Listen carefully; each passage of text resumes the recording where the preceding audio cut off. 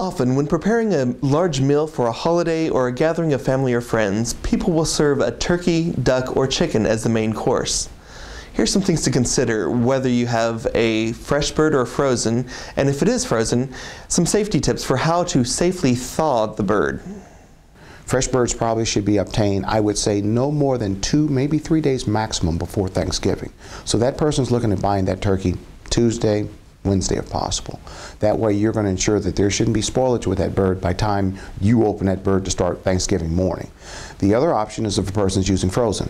Frozen means you're going to have to prepare and you're going to have to do some thinking. The procedure typically is that when in a refrigerator, put the bird on a drip tray, bottom shelf, allow 1 day to every 5 pounds of food. 10-pound turkey, give it 2 days, 15, 3, 24, 25, 5 days.